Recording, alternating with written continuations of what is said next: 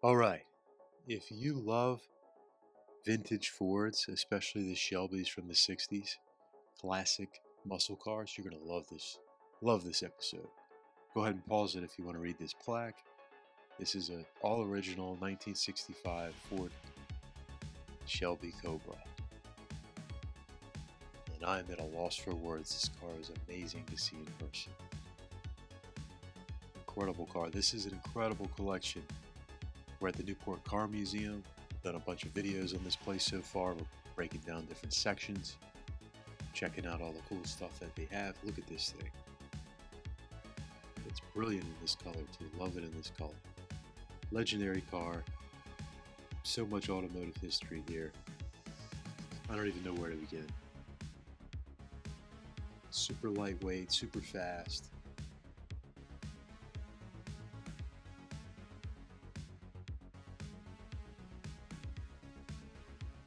I love the hood with the, I guess those are rivets. I'm not sure what those are in the hood. It looks pretty cool. Wow. There's the Cobra badge in the front. Look at the front here. You can see the fans on the inside. Wow, so cool.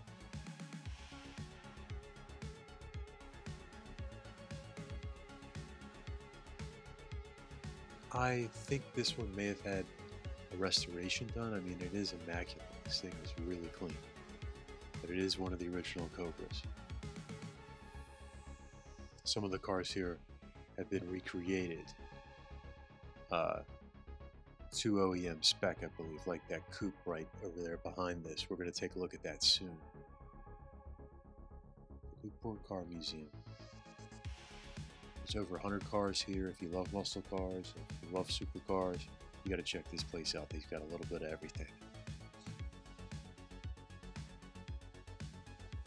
There's a Ford GT, Shelby 350R, newer Ford GT. The Ford section is incredible here, so you got to check it out. But if you can, hopefully you enjoy these videos. I'm going to continue to post different cars I go, car shows I go to, events, cars and coffees. I was supposed to hit Cavallino this year, but unfortunately I couldn't make it. I tried to get to Amelia Island and some of the other big concourse shows. Just look around, look at this place. We've got a Pantera over there, back left corner. We've got a bunch of GT 500s. We've got a 350R. Here we go. GT 350, 350 convertible, 500 convertible. We've got a modern 500, original Goodyears, original GT 350. I believe Jay Leno has one of these. 67 350. We're just going to take, there's so many of them, we're going to go quick here. GT 500.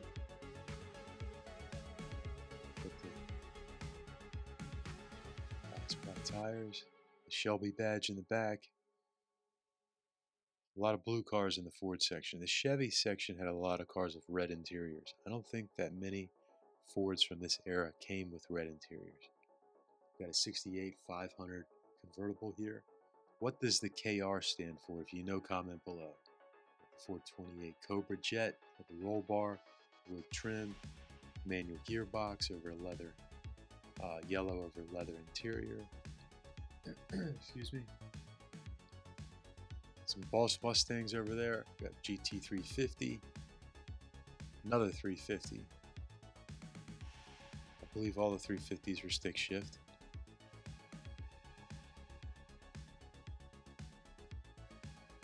A lot of convertible Shelbys. I don't think you don't see many convertible. You don't see many Shelbys. Period. The convertible with that. One of the modern GT 500s. This is the, I think it's 13 or 10, something like that. The 40th anniversary of the 500 KR.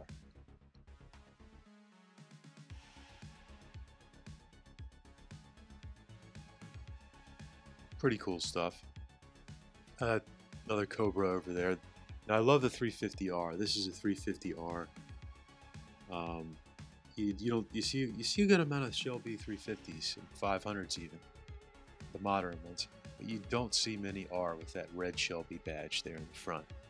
The black carbon fiber wheels, carbon fiber wing, rear seat delete, of course manual gearbox, hard top only. One of my favorite specs of the Shelby. Something about the R just really works well. I like the rear seat delete. I like the R badge on the seats. Rear wing. I think that's carbon. Maybe it's not. Or maybe it's an option. But you know what? These are not the carbon fiber wheels. I thought they were, but they're not. He probably has both sets anyway. I mean, the standard ones look great enough, to be honest.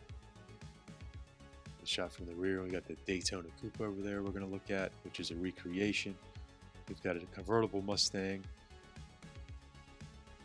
It might be a 64, not sure. We'll get back to that. So here's the Cobra Daytona Coupe Recreation. Recreated to the highest standard.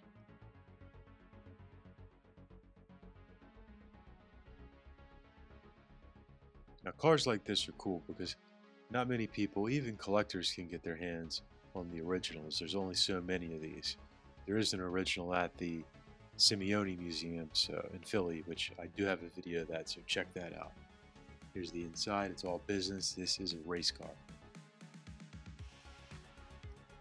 Back there you can see these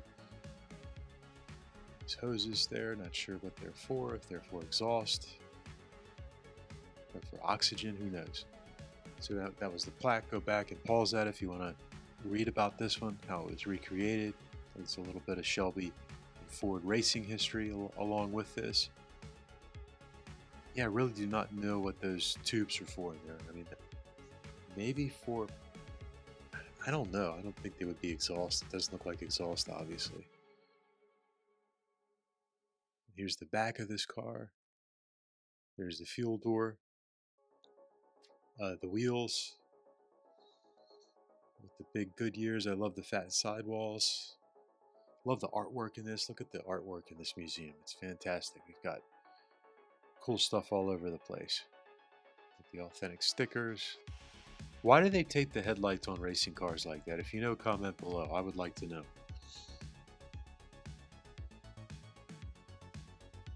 So yeah, this is a crazy Shelby collection here. There's a fan underneath. I mean, he has so many Shelbys. There's tons of muscle cars in this place. Unfortunately, we don't have time to cover them but we're going to continue to cover a few more in later videos. Pantera over there, the other Shelby recreation, and some other really cool cars. So stay tuned for that. We've got lots of fun stuff coming. There's one more look at the R, and that's it for today, guys. I'll see you next time.